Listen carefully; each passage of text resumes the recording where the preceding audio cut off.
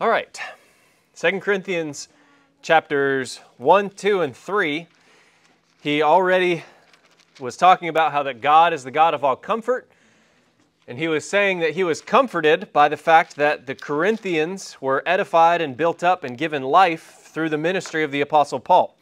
And in chapter 2, he said, I didn't come to you because I didn't want to be a burden or heavy on you. I didn't want to make you sorry. And he talks about how that he has success pretty much everywhere he goes preaching the gospel. And then in chapter 3, he talks about how his ministry, which he ministered to the Corinthians, is better than the ministry of any other false preachers or teachers who are out there. The Corinthians had false teachers among them. And in 2 Corinthians, Paul is defending his ministry to those saints. And if you have any doubts about whether or not the Apostle Paul's ministry is effectual for you, 2 Corinthians is a great defense of Paul's ministry to anybody. And right here in chapter 4, he is defending the ministry he has received. He says, therefore, seeing we have this ministry, as we have received mercy, we faint not. You say, what ministry is he talking about? Well, later in chapter 5, he calls it the ministry of reconciliation. What is the ministry Paul is talking about here?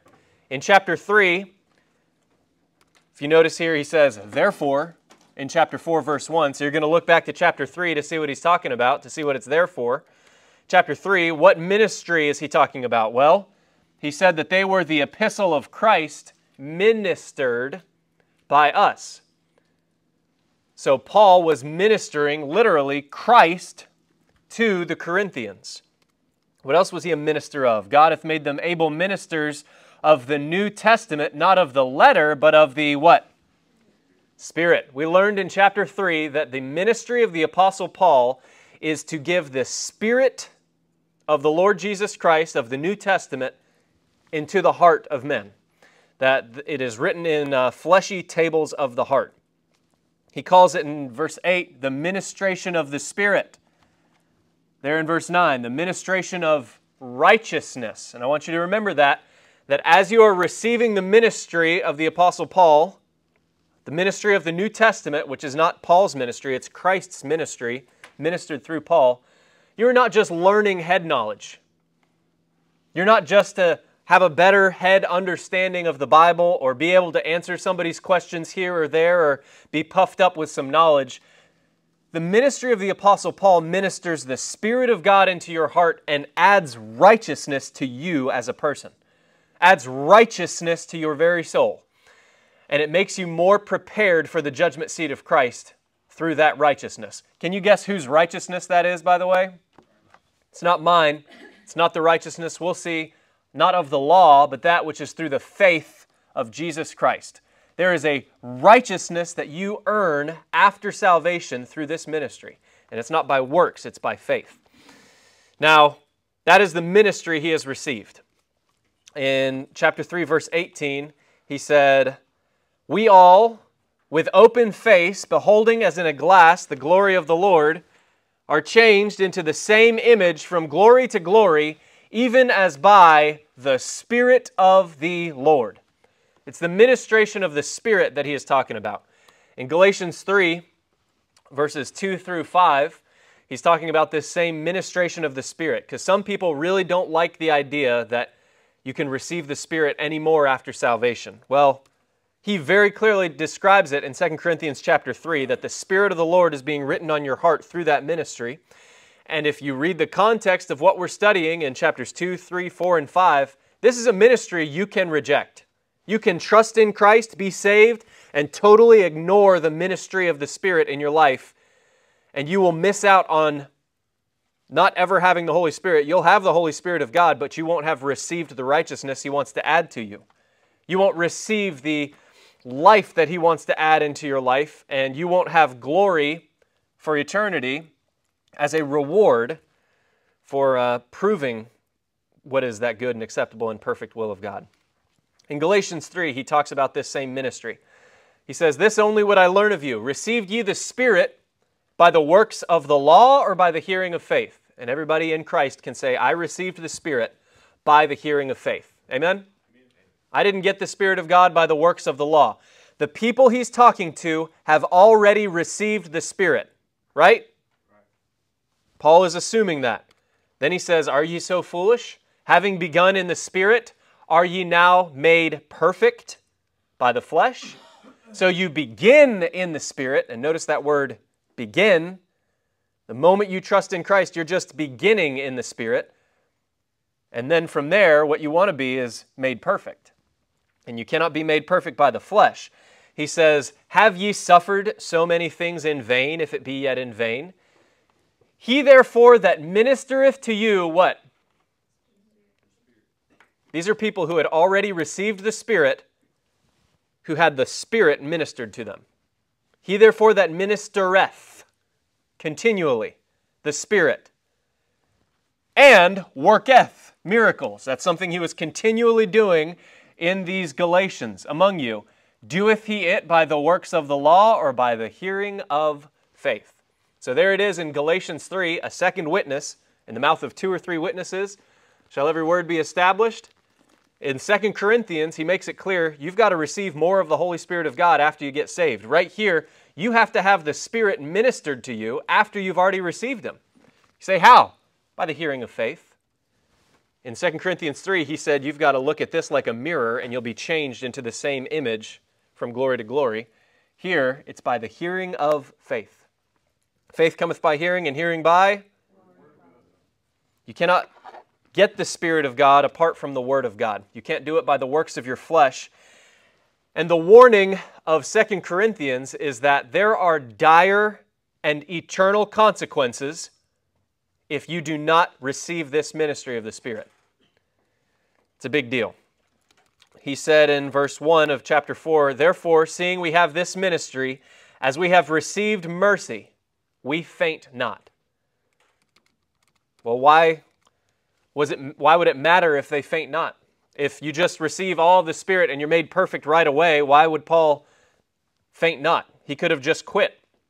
No, he says, but have renounced the hidden things of dishonesty, not walking in craftiness, nor handling the word of God deceitfully, but by manifestation of the truth, commending ourselves to every man's conscience in the sight of God. Paul is going to show that it's very important as a minister of Jesus Christ, his duty was to minister in truth and in honesty and in sincerity, as opposed to ministers who walk in craftiness and handle the word of God deceitfully.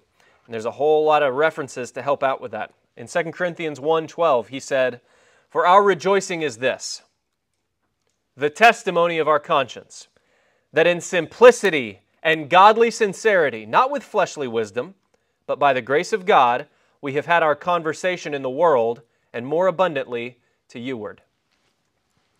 A point he's going to make to us is that when he went to preach the gospel to the Corinthians, it was with nothing but sincerity and honesty, and he was showing them, look at what Christ has done in me.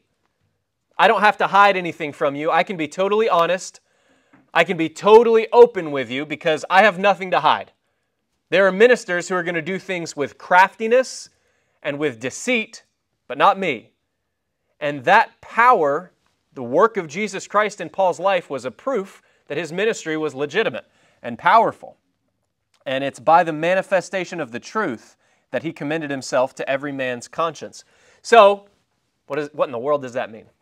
I know that's confusing the first 15 times you read it. What does that mean? When the Corinthians were to sit down and think, well, who's right here? Is it these false ministers that Paul is calling false, or is Paul right? Paul is saying, think of how I came to you. When you watched me live among you, the manifestation of the truth is how I showed you the gospel. I lived totally open with you, and did you see anything you didn't like? Did you see anything dark, wicked, ugly, evil, hateful? No. Check your conscience. What did your conscience say about the Apostle Paul? He's appealing to them to look at his behavior in his life, same as he did in this cross-reference here, talking about his conversation. In chapter 2:17, he said, we are not as many which corrupt the word of God, but as of sincerity. But as of God, in the sight of God, speak we in Christ. A couple more references here. Ephesians 4:14 and 15. He says that we henceforth be no more children, tossed to and fro, and carried about with every wind of doctrine. How? By the sleight of men. That's sneakiness right there. Somebody doing an underhanded, crafty, beguiling deal. By the sleight of men and cunning craftiness, whereby they lie in wait to deceive, but speaking the truth in love. See the same thing right there as you do in 2 Corinthians 4, that he's saying, we just live openly and honestly. There are ministers who are going to try to deceive you through craftiness and through sleight of men, but instead, we just speak the truth in love. May grow up into him in all things, which is the head. In 1 Thessalonians 2, he says, for yourselves, brethren, know our entrance in unto you, that it was not in vain, but even after that we had suffered before and were shamefully entreated, as ye know, at Philippi, we were bold in our God to speak unto you the gospel of God with much contention. Each of these examples I'm showing you is when Paul showed up to these churches for the first time, when he showed up to the city, he's telling them, I was honest and open, and I suffered, and I dealt with you in honesty and in sincerity and in a good conscience. You need to beware of people who don't deal that way with you. Beware of ministers who are not walking honestly among you, who say to do one thing and then they themselves do another. That's not simplicity. He spoke unto them the gospel of God with much contention. He said, for our exhortation was not of deceit, nor of uncleanness, nor in guile. But as we were allowed of God to be put in trust with the gospel, even so we speak, not as pleasing men, but God which trieth our hearts. For neither at any time used we flattering words, as ye know, nor a cloak of covetousness. God is witness. What I want you to see from this verse is that he said, we have renounced the hidden things of dishonesty, not walking in craftiness. That tells me that a minister who's walking in craftiness has not renounced the hidden things of dishonesty. And as a minister, pastor, who is our bishop, I've been saying that word. I've been trying to bring that word into my vocabulary because I like Bible words. I know pastor's a Bible word, but bishop's can I say more Bible word? He that desireth the office of a bishop desireth a good work. That's not a Catholic word. It's a King James Bible word. And pastor as a minister, obviously, I believe our pastor with all my heart has renounced the hidden things of dishonesty. I trust his conscience. He's walked honestly among us. I hope that I do the same. And we ought to, every one of us as ministers, you're a minister to your family, you're a minister to the lost people you come in contact with, you ought to have renounced the hidden things of dishonesty. You cannot minister to somebody the life of Christ if all you have is death working in you, walking in sin, walking just totally dominated by the world, totally dominated by your flesh. If you try to do that, you will be walking in craftiness, handling the Word of God deceitfully. You say, how's that? Because there's no way you can honestly preach the gospel to somebody if you don't know the life of Christ in you. So it's by manifestation of the truth, commending ourselves to every man's conscience in the sight of God. He was commending himself and the people with him. Look at us. When Paul showed up to the city, he was literally saying, look at what Christ has done in me, who was before a blasphemer, injurious, persecuting the church, wicked, hateful. He was exhorting them to look at Christ's power in me.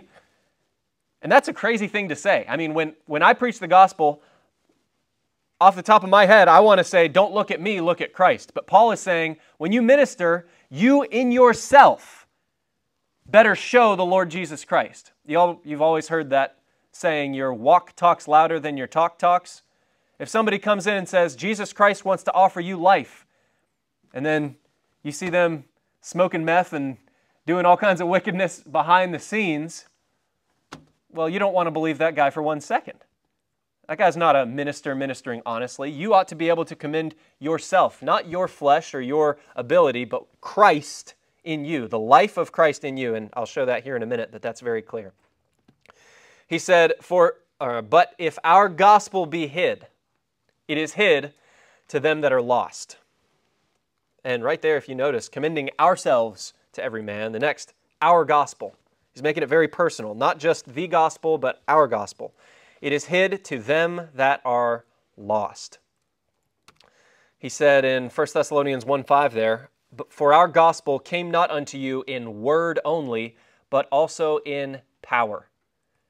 You say, how's that? Well, the power of the gospel had already worked in Paul's life, and that same power began to work in the life of the Thessalonians. Somebody can show up to a city and start preaching the gospel, and say a missionary goes to Peru. Let me use a different country, because let's say you go to Pakistan and there's a city of heathens who don't know the Lord, and you preach the gospel to them and they all trust in Christ, and then you're in that city robbing, lying, and stealing, and the Christians who get saved there continue robbing and stealing and lying. That's the word of God in word. That's the gospel came in word, but it didn't come in power. The power of the gospel is real. It should change you, and it should change the lives of the people that it's ministered to. And Corinth is the example here of what should not happen. They got saved, and then they started living wickedly. They assumed that they should continue in sin, that grace may abound. And the example of Corinth should exhort us, do not just talk. Thessalonians right here, Paul didn't show up and just talk about the gospel. It was powerful in his life, and it was powerful in their lives. The Thessalonians changed very quickly. The Thessalonian epistles were written really shortly after they were saved, and they were already perfected in Christ. They had grown up really fast. It says, also in power and in the Holy Ghost and in much assurance, as you know what manner of men we were among you. You say, what is he talking about when he says that the gospel came not in word only, but also in power? For the power, he says, look at what manner of men we were. Look at the power that the gospel has had in our lives and how we lived among you. That's the power of the gospel. And you, as a minister, are walking deceitfully and craftily if you don't have the power of the gospel working in your life. We ought to receive that power and be changed and then minister to others. 2 Corinthians 4:3, it says, but if our gospel be hid, it is hid to them that are lost.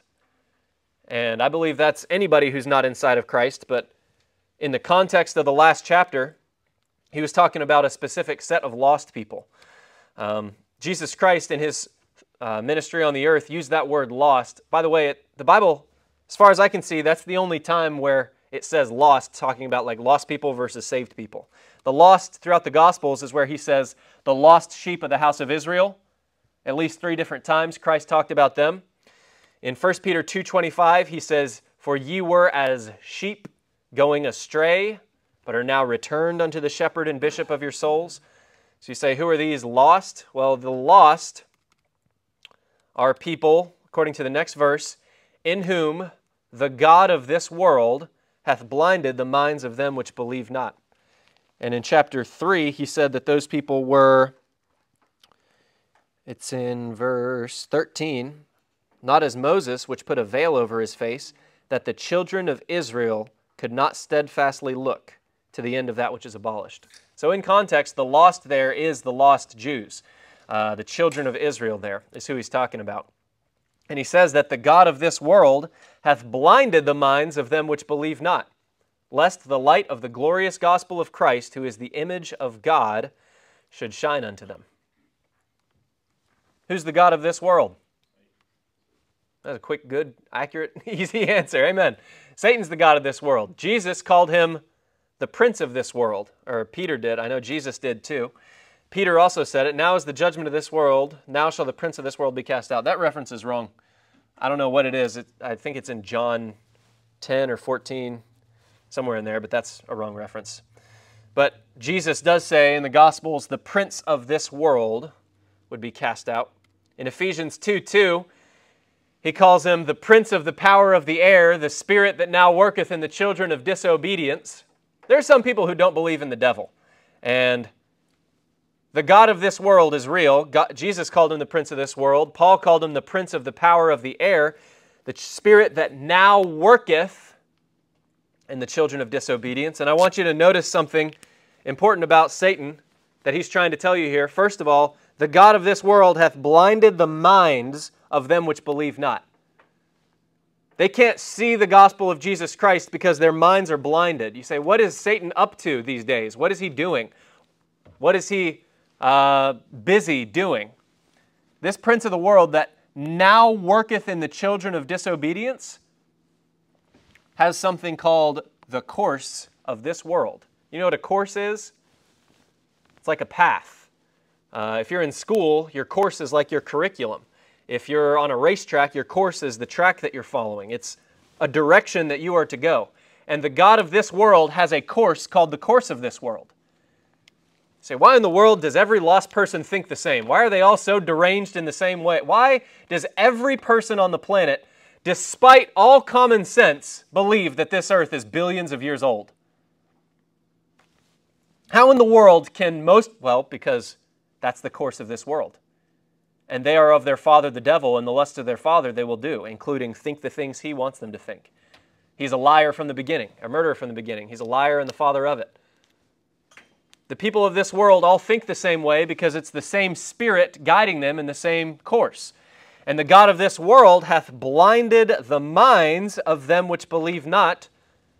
That tells you right there, Satan is not busy just down in hell. He is loose. He is active. I believe just like in Job, I think he's still going to and fro in this earth. And he's not going to be bound until the end of the tribulation. So right now he is loose, he is free, and he's not operating, some people say, oh, Satan got a hold of me today. Maybe, because Satan's got a whole lot of power. He's got enough power where he has a grip on every mind of every lost person in the world. Specifically, the lost Jews that he's talking about here who didn't believe in Christ. People say, how in the world could you see the Messiah with your eyeballs and still reject him? Because the people who saw him were of their father the devil, and he had their minds blinded. He had blinded the minds of them which believe not. And that's who he's talking about there in 2 Corinthians 3, 13 and 14. The children of Israel, their minds were blinded. Why does he have to blind their minds? Lest the light of the glorious gospel of Christ, who is the image of God, should shine unto them.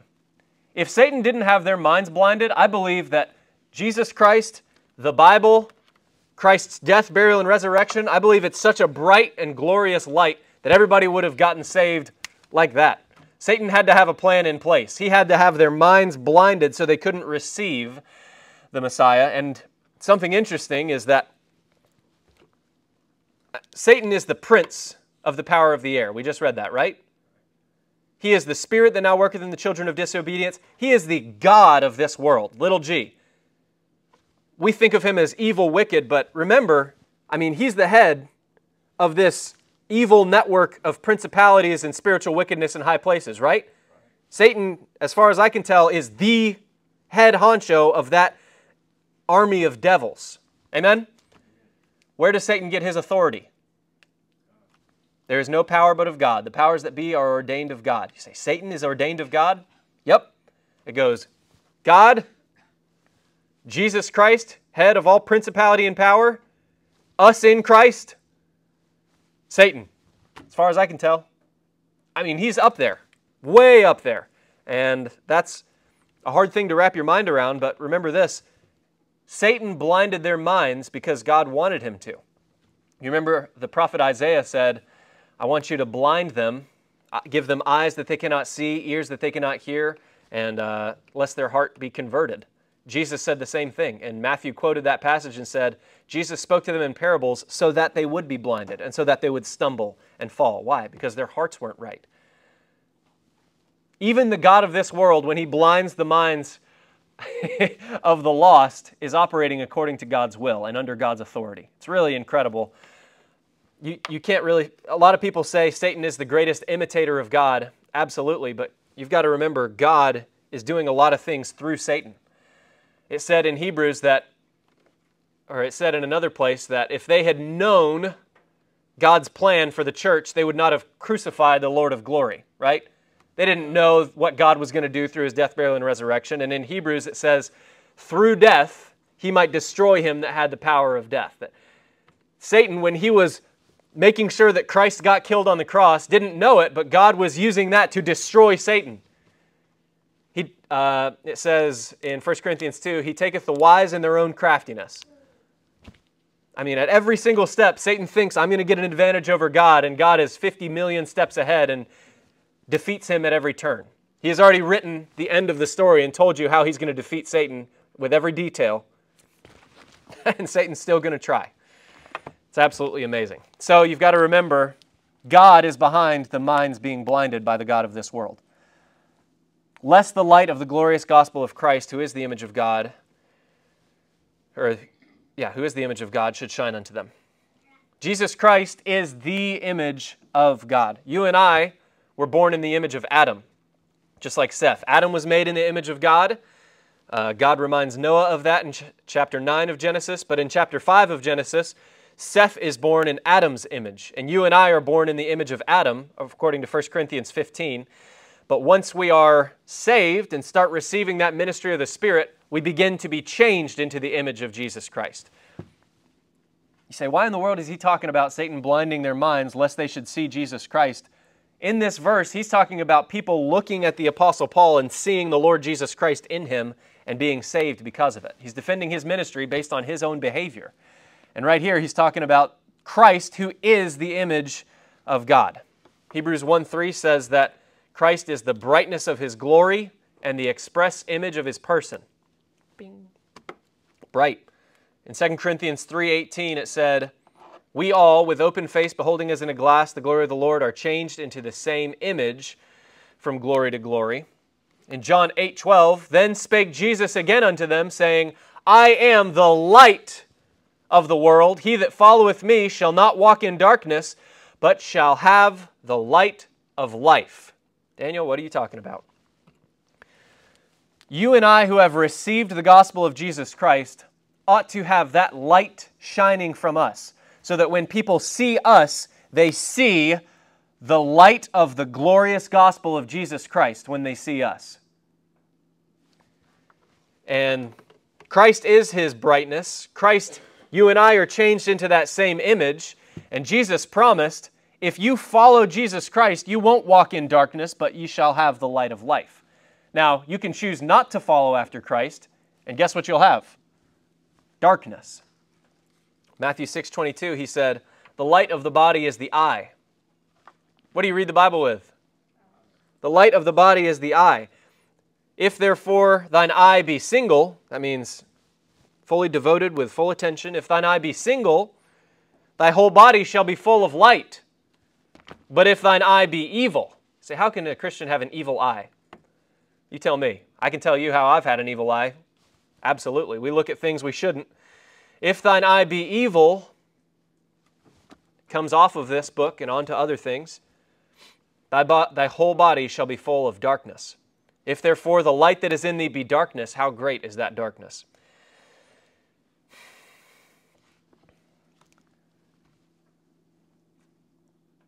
So Satan's blinding their minds, lest that light of the glorious gospel should shine unto them. And a couple references here for that, should shine unto them. What I'm trying to show you is that God's purpose for the church is to receive the light of Christ and shine that light on the world. And that's prophesied in Isaiah 60, verses 1 through 3. He says, arise, shine, for thy light is come, and the glory of the Lord is risen upon thee.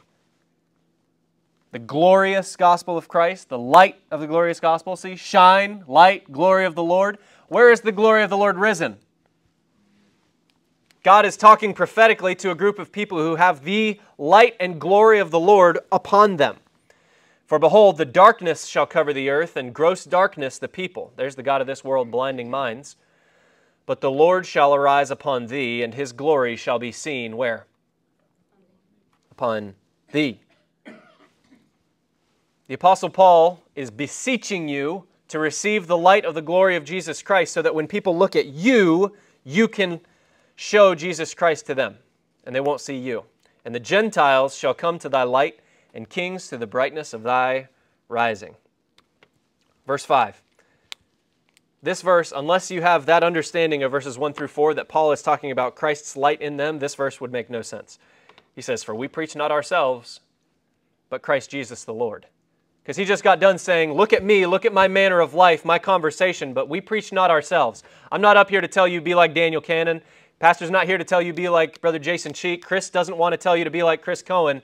We're here to tell you be like Jesus Christ. Learn Jesus Christ. Receive the light of Jesus Christ. We're not preaching ourselves, but Christ Jesus the Lord. and look what Christ does in me.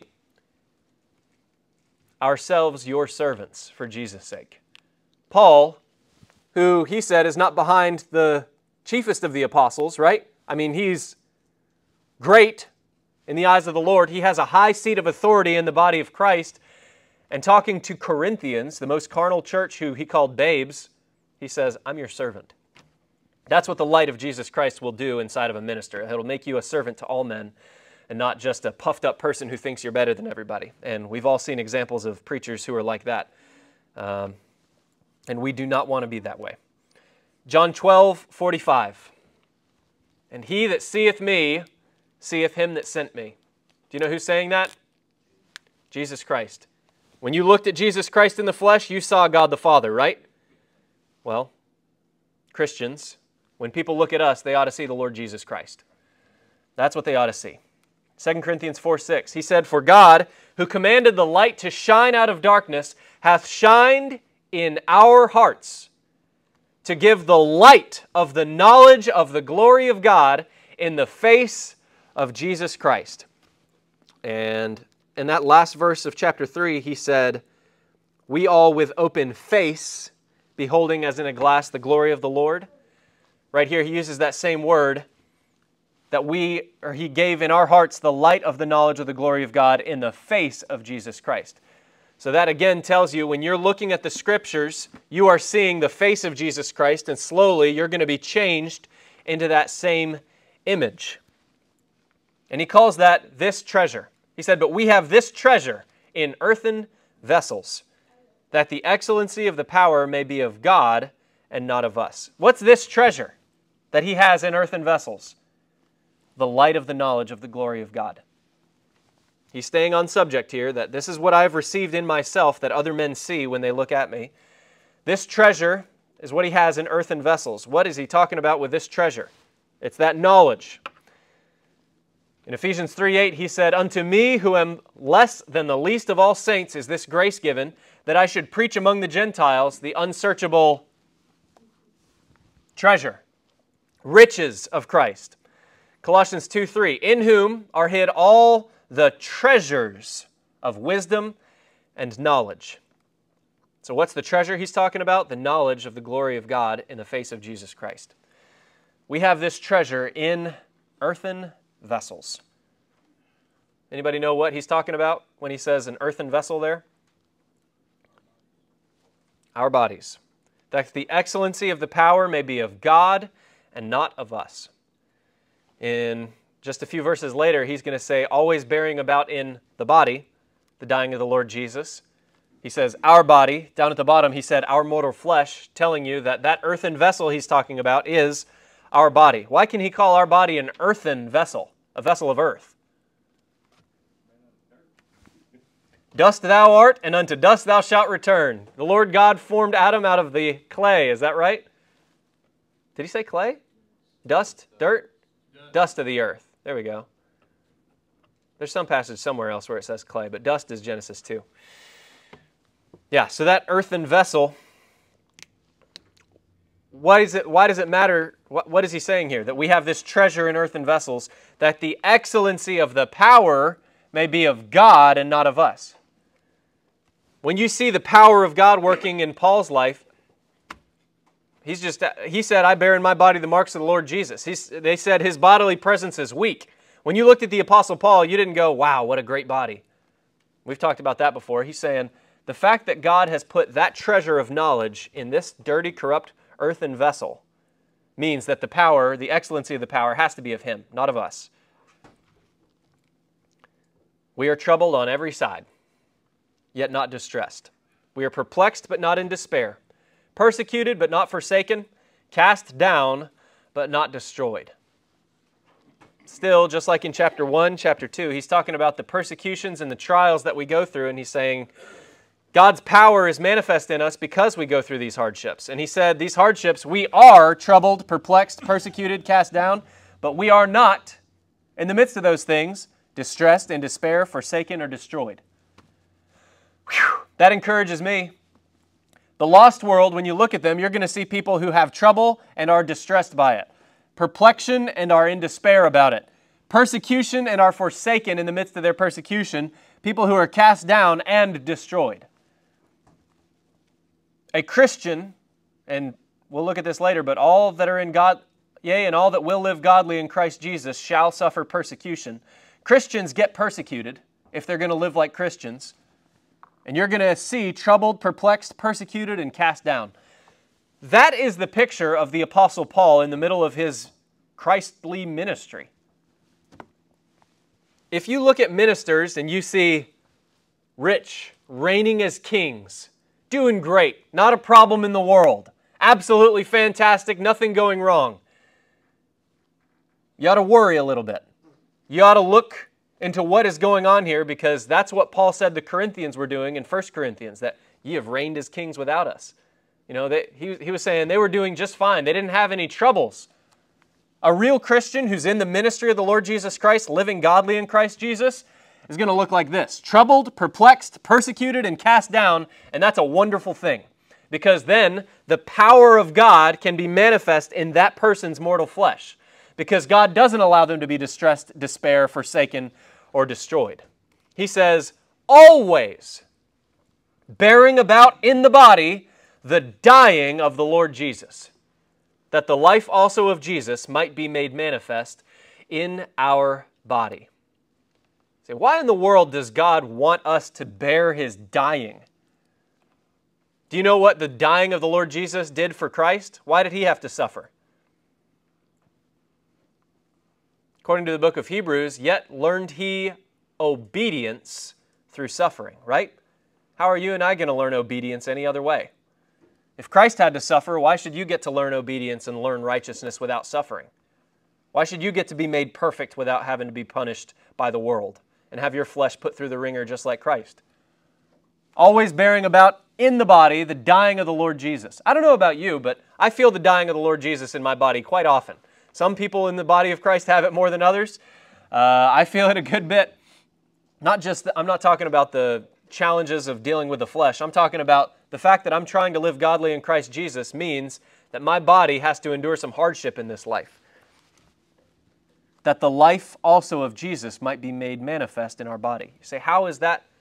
If I'm dying and I'm bearing His dying in my body, how does His life get manifest in my body? Because of the way you endure the suffering. He said, He's going to tell us later in chapter 12, most gladly therefore will I rather glory in mine infirmities, that the power of Christ may rest upon me. Christ told him, my strength is made perfect in weakness. What did He say? What's the whole quote there? Yeah. Christ said something a little more than, let me find it. 2 Corinthians chapter 12. He said unto me, my grace is sufficient for thee, for my strength is made perfect in weakness. Most gladly, therefore, will I rather glory in mine infirmities, that the power of Christ may rest upon me. If you are physically strong and have no problems at all with your body, you don't need Christ's power. You're doing fine. But Christ wanted to teach the Apostle Paul, hey, I believe He took away his eyesight for a little bit, and then he had a hard time with eyesight for the rest of his life. Paul besought the Lord thrice about that thing, and God said, my strength is made perfect in weakness. And Paul, instead of continuing to pray to have it removed, realized God is using this to perfect me and prepare me for eternal glory, so I'm going to rejoice in this thing and glory in this infirmity. And you ought to look at your infirmities and hardships the same way. God will give you grace to do it. The hard things we're going through are to perfect us and prepare us for eternal glory. And God has given you the Spirit to help you go through those things. Always bearing about in the body the dying of the Lord Jesus, that the life also of Jesus might be made manifest in our body. Once again, I told you Christians should look like that. Here's something else Christians should look like. Dying in their body. The sufferings of Christ abound in us, so our consolation also aboundeth by Christ. He said, we had the sentence of death in ourselves. In Romans 8, he says, if so be that we suffer with Him, I reckon that the sufferings of this present time, the Christian life should not be happiness, sunshine, and rainbows and fantastic all the time. It ought to be a hard, challenging thing. Jesus Christ Himself said, if any man will follow me, let him deny himself and take up his cross and follow me. He's given you a picture there. Jesus Christ took up His own cross and bore it until he literally couldn't anymore, and then somebody else had to carry it for him the rest of the way up the hill. Does that sound like a wonderful, happy, easy life? No, he was telling us it's going to be hard. Take my yoke upon you, he said. 2 Corinthians 13:4, for though he was crucified through weakness, yet he liveth by the power of God. That right there, talking about the Lord Jesus Christ, which, by the way, he's in the conclusion of 2 Corinthians, letting you know the hardships that you are going through, Christ went through worse. He got crucified through weakness, and what did that do for Christ? He liveth by the power of God because he submitted himself to that crucifixion through weakness. And if you as a Christian will submit yourself to the suffering that God wants you to go through, and go through it with him and receive the comfort and consolation he wants to give you, guess what you get? Life by the power of God. That's exactly what Paul's talking about in chapter 4. For we also are weak in him, but we shall live with him by the power of God toward you. Just by the wording of that verse, I know that live with him is not talking about a future resurrection of the body. Live with him by the power of God toward you. That is the life of Jesus Christ manifest now. So that when people look at us, they can see the life of Christ in the midst of hardship. And they can see the light of the glorious gospel of Jesus Christ. 1 Peter 4:13, but rejoice inasmuch as ye are partakers of Christ's sufferings, that when his glory shall be revealed, ye may be glad also with exceeding joy. Yea, and all that will live godly in Christ Jesus shall suffer persecution. Is that right? Absolutely. If you want to live godly, notice that word godly in Christ Jesus, here's what's going to come. Persecution. And that's what Paul's talking about. And here in 1 Timothy 4:8, a famous passage, for bodily exercise profiteth little, but godliness, all that will live godly in Christ Jesus shall suffer persecution. Godliness is profitable unto all things, having promise of the life which now is, and of that which is to come. Godliness has promise of life now. But it's going to come with persecution and no other way. Godliness has to be through persecution.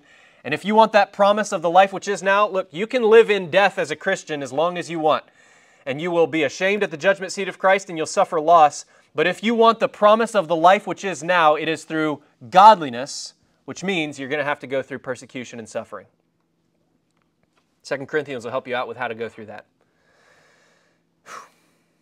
1 John 2:25, and this is the promise that he hath promised us. Promise of the life which now is. You say, what's the life which now is? This is the promise that he hath promised us, even eternal life. There's a lot of Christians who look at all these passages about the life might be manifest in my mortal flesh, and they think it's just talking about in the future when we get resurrected from the dead.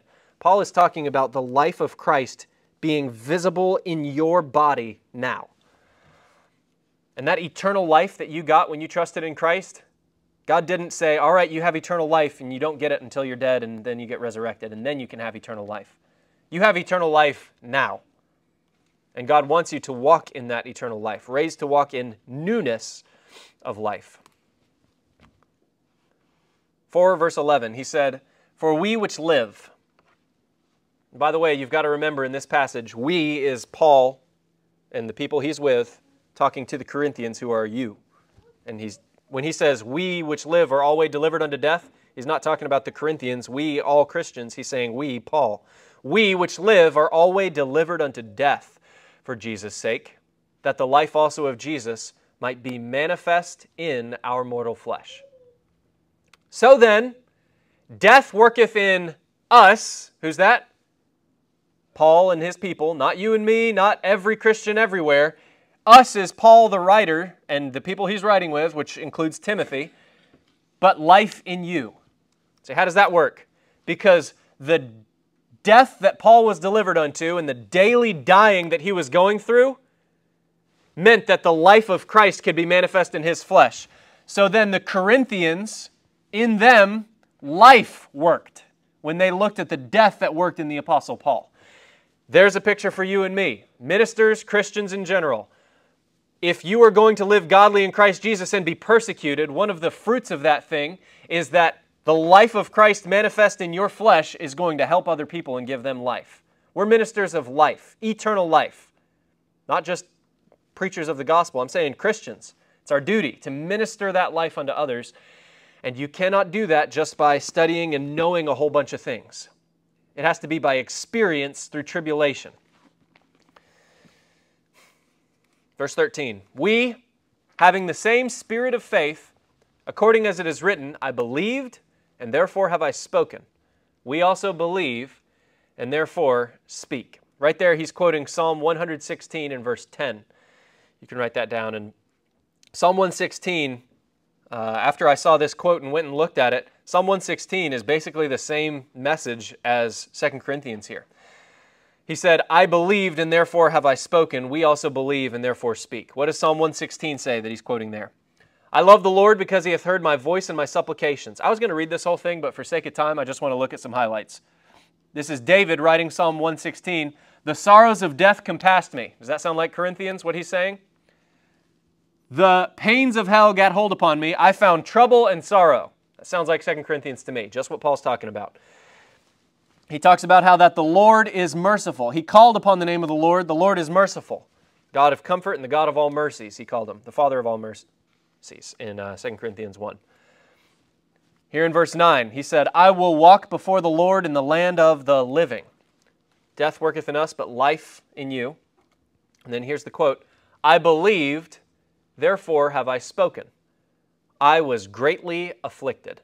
This is David saying that in the middle of my affliction and death and sorrow and trouble and anguish, I called unto the Lord. He heard me and gave me mercy. I believed in what he told me, and therefore I've spoken. Paul is doing the same exact thing. We, according to the same spirit of faith, the same spirit of faith that David had. Right now, I know if you just look at me, the Apostle Paul speaking, if you just look at me, you'd think this is a nut job who gave up his life and a great career and now is suffering in his body for this fanatical belief he has. And he's saying, I have faith in what God told me, and because of that faith and that hope that I have that I'm looking forward to, I'm speaking these things to you, just like David did. He said, I will take up the cup of salvation. In verse 14, I will pay my vows unto the Lord now in the presence of all his people. What was Paul teaching us? That in the middle of your persecution, if you call unto the Lord, receive the life of Christ, receive his power in the midst of your persecution, who gets benefited? All those people who are in your presence. They see the life of Christ in you. Precious in the sight of the Lord is the death of his saints. David is literally talking about going into the presence of all the people and them seeing him die and God getting glory out of it. That is 2 Corinthians right there. Thou hast loosed my bonds down at the bottom. And then he praises the Lord there at the end. Verse 14, knowing. So I believed, and therefore have I spoken. Verse 14, knowing that he which raised up the Lord Jesus shall raise up us also by Jesus, and shall present us with you. There's two lives. Promise of the life which now is and of that which is to come, right? Two lives. The one life is now and is already happening. It is a resurrection, raised to walk in newness of life. This right here is us being raised up by the Lord Jesus in the future. Raised up by Jesus and shall present us with you. This right here is Paul looking forward to a presentation. I'm going through all this suffering, bearing in my mind that someday I'm going to be raised up from the dead and shall present us with you. That Jesus Christ is going to present Paul and his people, the apostles, with the Corinthians. And we'll see it's not just the Corinthians. This is something that I wasn't taught about growing up, but there is more than just you and I individually standing before the judgment seat of Christ. There will be a time where those people who are the fruit of the Apostle Paul's ministry will be presented with him. Paul is accountable for the people he ministered to.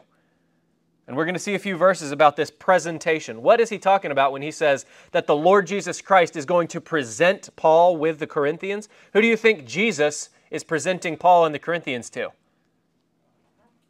His Father.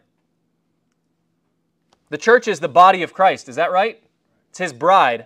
And when there is a time for a presentation, Jesus Christ is going to give account for His church. Father, here is my body. Here is my bride. 2 Corinthians 11:2. For I am jealous over you with a godly jealousy, for I have espoused you to one husband, that I may present you as a chaste virgin to Christ. So right there, still talking to the Corinthians, he's saying, here's Corinth, and Paul, who is their minister, was going to take them and present Corinth to Christ. See that? That's something different than what he just talked about. What he just talked about was Paul and Corinth being presented by Christ to God the Father. There's an authority structure there. The head of every man is Christ. The head of the woman is the man. The head of Christ is God. And there's going to be a presentation where Paul presents his ministry to Christ, and then Christ presents his ministry to the Father. This presentation has to do with you being a chaste virgin, or you being beguiled because you were tricked by Satan. Ephesians 5:26 and 27, he says, Husbands, love your wives, even as Christ also loved the church and gave himself for it, that he might sanctify and cleanse it with the washing of water by the word. He already had the church, but then he wanted to sanctify and cleanse it. Why? Why does it need to be sanctified and cleansed? That he might present it to himself, a glorious church, not having spot or wrinkle or any such thing, but that it should be holy and without blemish. I think that right there adds another presentation. Paul presents his ministry to Christ. Christ presents the whole thing to himself, and then I guess Christ presents it to the Father. We're going to see him presenting it to the Father later. Daniel, what are you talking about? This presentation is affected by whether or not you're sanctified and cleansed. The reason Paul is writing 2 Corinthians is to help these Corinthians be cleansed and prepared for that presentation. Jesus Christ is doing the same thing to us through the Word of God. Colossians 1:21, he said, And you that were sometime alienated and enemies in your mind by wicked works, yet now hath he reconciled in the body of his flesh through death. Why? To present you holy and unblameable and unreprovable in his sight, if ye continue in the faith, grounded and settled. What does that mean? He wants to present you holy, unblameable, and unreprovable in his sight, but you can only be those things. You can only be holy, unblameable, and unreprovable if ye continue in the faith, grounded and settled. There's a reason Paul wrote to so many churches exhorting them, do not be turned away. I marvel that ye are so soon removed from him that called you into the grace of Christ unto another gospel. Why did Paul care so much about these saints? Because there is a presentation coming, and if they are not holy, unblameable, and unreprovable until then, it's going to be a bad presentation. He's going to say in the next chapter of 2 Corinthians, knowing therefore the terror of the Lord. In 1 Corinthians 3, he said that there was going to be a judgment seat, and at that judgment there was going to be fire. Every man's work shall be tried of what sort it is. If any man's suffer loss, his work shall be, or if any man's work shall be burned, he shall suffer loss. It's a terrifying thing to be presented before the Lord. And the way that you live as a Christian, whether you receive the life of Christ or not, is affected by that thing. And who's our minister to help us with that presentation? Whereof I, Paul, am made a minister. For that presentation.